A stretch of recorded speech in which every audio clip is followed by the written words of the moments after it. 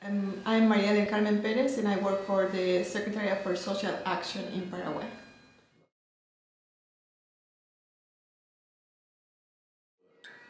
Well, it would be definitely so helpful for us because in a way it will force the political will, which is crucial in the government. I mean, if the government is committed to achieve these goals, then that will mean that we will have resources, so we can have more budgets, so we can start new programs to actually address those particular areas like poverty, and then bring together the environmental side part of that. And because the Secretariat works particularly with poor people communities, so everything that we do, all our projects are targeting that population.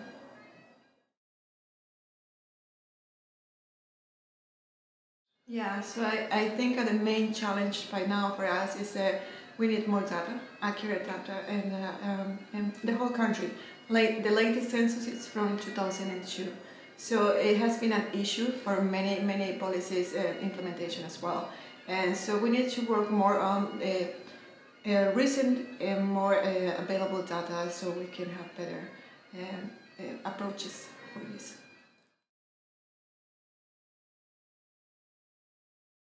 Okay, well, for instance, we're starting to use our own budget to have those that are, like, we really need to be working with that community, so we don't have the data, so we can't wait for the census, so we started to use our own budget for surveys and to provide that information that we require. So it will be much more helpful if we already have that information, and we will quickly to do our work as well. And that will be just one side of that, a challenge of not having information, and then the institutional constraints that we work with so many other institutions as well. And coordination is always an issue, but having an SDG, a common agenda among institutions, will be necessary and also helpful.